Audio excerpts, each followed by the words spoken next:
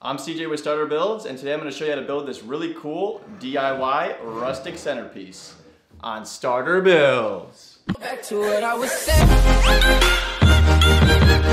Could be us. What's up, CJ here with Starter Builds, and in today's video I'm going to show you how to build a really cool rustic centerpiece for your table.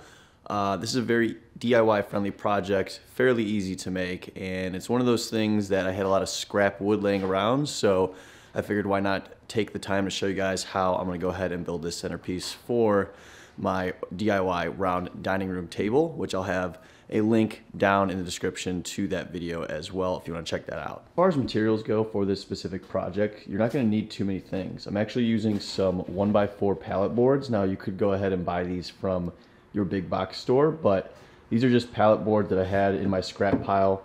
I have some flat bar here. This is an 1/8 inch thick 3-foot flat bar that I got from, I believe, a big box store as well. And then I have another another pallet board here too as well. Now again, you could go to the store and buy 1x4 boards, but you can also just get a pallet and disassemble it as well. And then I also have these little fake or fox succulent plants, which is actually what is going to be going in the centerpiece. So you can get these from any local big box store, Walmart, Target, craft stores sell them too as well. So I just had them kind of sitting in my house, and I figured let's actually build something that is DIY friendly to hold those for a centerpiece. So stay tuned for the rest of the build, guys.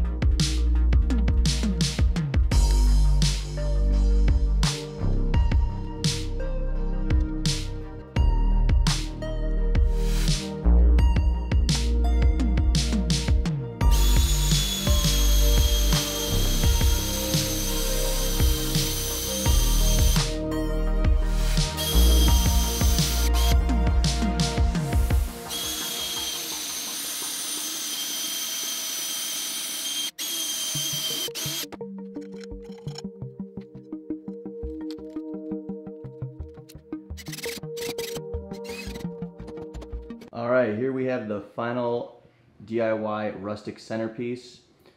Want to give a quick overview of what this looks like. It's very DIY friendly. If I actually zoom out here, you can see the DIY round dining room table. I'll have links down in the description below to that video as well if you want to check that out.